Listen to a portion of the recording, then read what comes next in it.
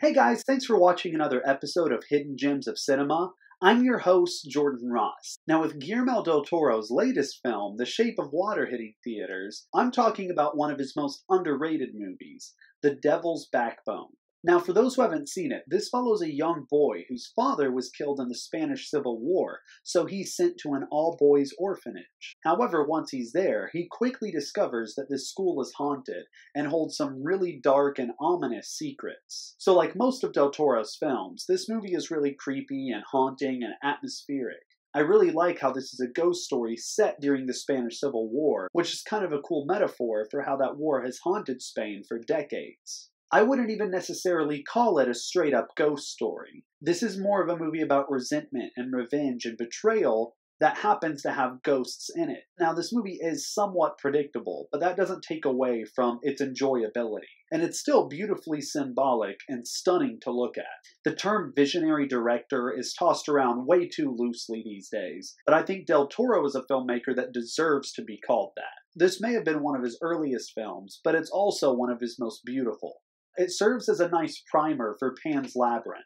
This was del Toro really showing what he's capable of. And I love how the ghosts in his movies aren't the bad guys. They might be scary and seem bad at first, but it's almost always a living human character that turns out to be the main antagonist. Which, to be honest, humans are capable of some pretty horrific things. We're the real monsters. It's the same thing with Crimson Peak and Pan's Labyrinth, and even The Orphanage, which del Toro produced. I haven't seen it yet, but it looks like The Shape of Water will take that same path, featuring a misunderstood monster with an evil human as the villain. Del Toro is fantastic at exploring the absolute best and the absolute worst of what humans are capable of. Anyway, this is just a random observation I made while watching this movie, but the guy that plays Jacinto really reminded me of a Hispanic Eli Roth. Also, another thought I had while watching this movie is that the ghost in this is one of the coolest ghosts I've ever seen in a movie. And it's especially impressive considering that this was made in the early 2000s, because all of the effects really hold up. If you watch a lot of movies from around that time, they look a little bit dated. But the effects in this one are just as good as a lot of effects you'll see in some modern movies. Anyway, a few fun facts before I get to my favorite moments. I mentioned Pan's Labyrinth a second ago, but Guillermo del Toro actually called this movie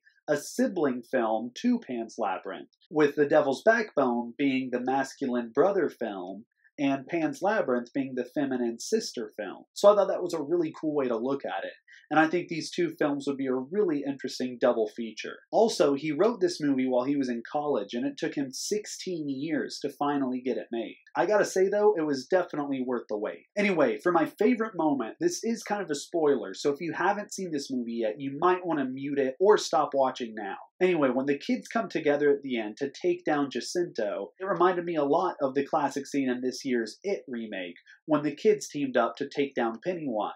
Both of these films feature children coming together and facing their fears to take down the monster that's haunted them and even killed one of their own. Anyway, this is a really good movie. Now, this is a foreign language film, obviously, so there is subtitles, but don't let that turn you off from it. I know not everyone likes to read subtitles, but like all great foreign language films, you don't even really need them. I mean, yes, it's good to read them so you know what's happening, but del Toro is such a visual storyteller that the dialogue isn't as important as what's happening on screen. So check it out. Also, go check out The Shape of Water in theaters, and let me know what you think of both of them. Also, if you can think of any underrated or underseen or underappreciated films throughout history, let me know that as well, and maybe I'll do a video about that film for a future episode. Also, hit that like button, subscribe to my channel, and follow me on all of my social media accounts, which you can find in the description section below. Thanks again for watching this episode of Hidden Gems of Cinema. Until next time, I'm your host, Jordan Ross.